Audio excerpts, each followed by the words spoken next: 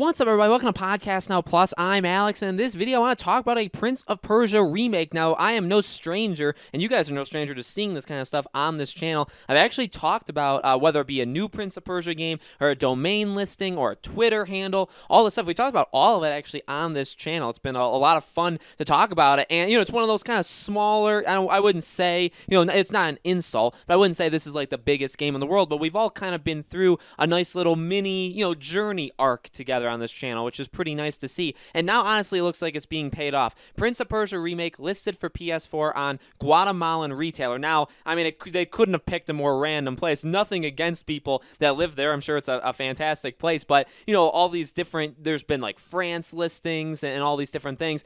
Guatemalan is just kind of going off in left field, right, in terms of a retailer. But they're right. There's a retailer that says, there it is, PS4 Prince of Persia Remake. Now, doesn't mean that the game exists. Okay, it just means that it's posted there. But a thing to note is Jason Schreier, formerly of Kotaku, now of Bloomberg, he tweeted out and he said that these retail leaks love to ruin Ubisoft surprises. Now, there's a couple things. One, it's kind of funny that he, of all people, are talking about ruining things in terms of leaks, because that's what he does for a living. But secondly, he is, a guy that you definitely believe, and I believe, right? So when he says something, I go along with it. So he obviously knows that this Prince of Persia game is a real thing and that they just leaked it by whether it be by accident or intentionally, right? But there's kind of your confirmation. I mean, I would say it's all but confirmed. We know there's a Ubisoft Forward event again in September. This will probably be the big kind of reveal for it. You see, they're having that that escape room or that VR kind of Prince of Persia game. So obviously, and we've talked about it, right? Splinter Cell is not dead. They fully know it's real. Maybe that is also shown at Ubisoft Forward, although I doubt it. And then this Prince of Persia, again, it's not dead. It's been around. It's obviously been silent for a very, very long time. But again, add this, even if you don't want to believe Jason Schreier, even if you don't want to believe this retailer listing, again, go back. There was the domain, the domain that was registered for a Prince of Persia game. Now, again, you do those things just in case, so it doesn't have to mean anything. But now we add that. We also add that hidden Twitter user, right?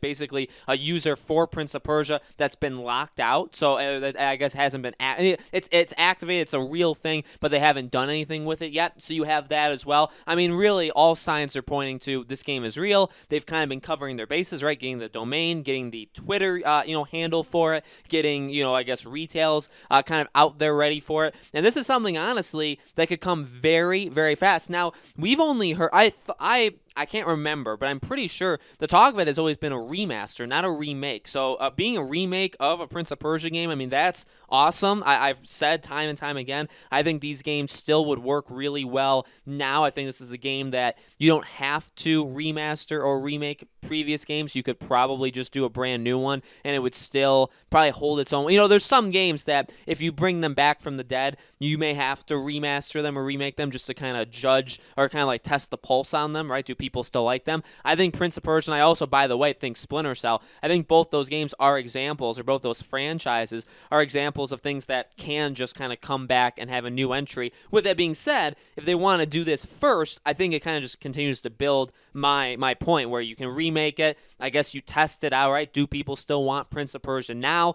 Also, again, keeping in mind, Ubisoft does have a lot of things releasing this fall. There's no guarantee it would release this fall, right? Because, in fact, I don't even think it can release this fall because we know all the games from all their different earnings reports of what they're going to be releasing over the next little while. So this game could very well, yes, it could be announced in September, but maybe it comes out after Far Cry. Far Cry is actually the last game that we know that exists, right? That we know that Ubisoft is publishing and putting out there. So after Far Cry, so in that April, May, June range, we know nothing. And in fact, we know nothing all the way through the end of next year, right?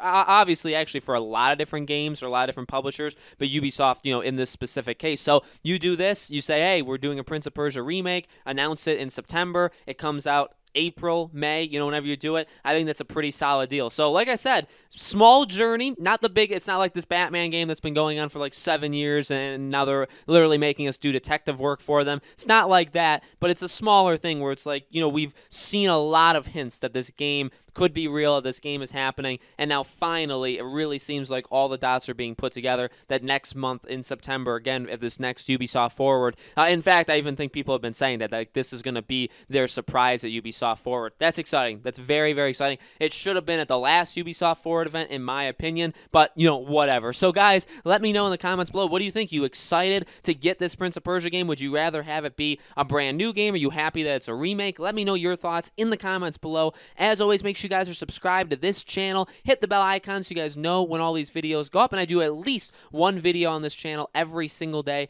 and so I hope to see you guys for tomorrow's video.